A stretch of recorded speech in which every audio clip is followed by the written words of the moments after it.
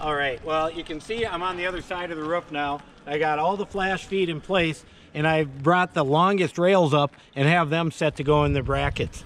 Now, the first thing you want to do is line them up one way and the other. And the big reason is because where you end up having to join them, you want to have the brakes on different parts. You don't want to have the brakes at the same on every rail. Little structural stability. So anyways, I slid all of the mounting bolts in all the way along here. And what I'm going to do now is start on this end. This guy started, and work my way down.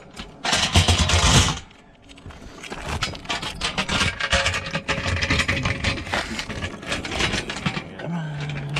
There we go. There's the last one. There we go. Now once you get your rails in and set, you want to get them, at least these locked down, so you can do a measurement on what you're going to have to cut for the extra piece. So up here you can see I've got the tape measure all set, and I did a little calculation, and it turns out, if you see, I have to go 11 1/4 inches over on the end, and that accounts for 1 inch on each end for the mounting bolt and the mounting bolt spacer. So this is going to go together, this is going to go here, and you got to make sure you leave room for that. So I'll mount these right now, the longest rails, and when it comes time, I'll get back to you about installing the rest. Okay, when it comes time to extend these IronRidge rails or others, they usually come with some sort of splice, and that's what we have right here, an IronRidge splice. What you do is grab about the halfway point, slide it in there about halfway, and then it's going to come with 2 stainless self-tapped screws. Put one near the center,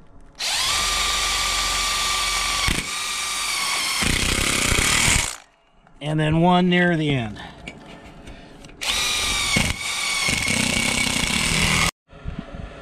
Okay, I got my extra piece ready to go, so I will slide my bolt in there.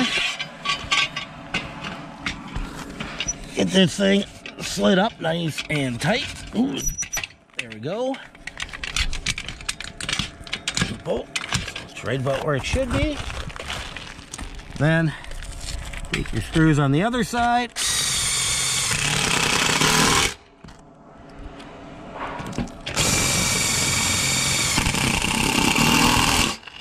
There you have it, one splice.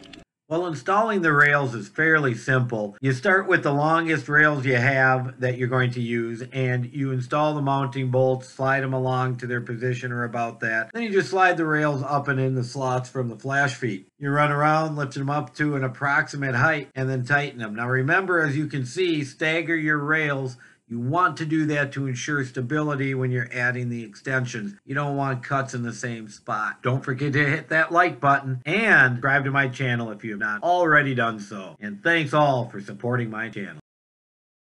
Hey, when it's time to start a DIY project and you need some help, check out my website at gogreenenergyonline.com or give me a call at 952-334-6400. Now it's time to add the splices on the end of each rail where they go, and then the extensions. Now when you're measuring your extensions, don't forget to add the 1 inch on either side for the outside mounting bolts for the modules, as well as put a 1/2 inch or more in for any grounding you need, plus 6 to 8 inches if you're going to have an electrical box mounted. One last thing, don't forget to use a torque wrench and torque everything to a proper spec.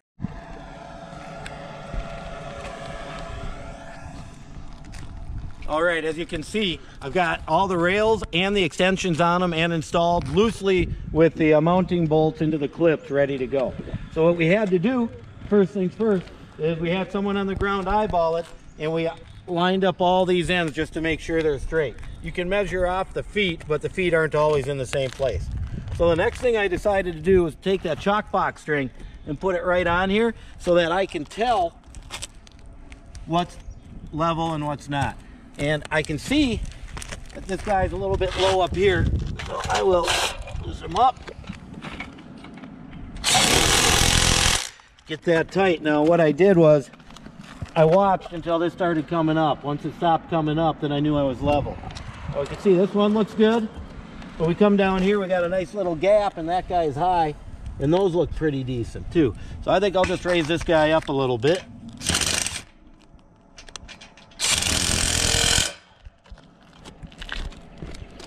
Come down. Those look pretty decent. All right, so I've got it level on one end. I'm gonna work my way across doing it and get the whole thing leveled out. And the real key and the important thing to doing this, because roofs aren't always flat, so you got to accommodate and work your rails up and down to get them level as you go. But more importantly, you want your rails level so when you get your modules on, your modules look nice and straight from the ground.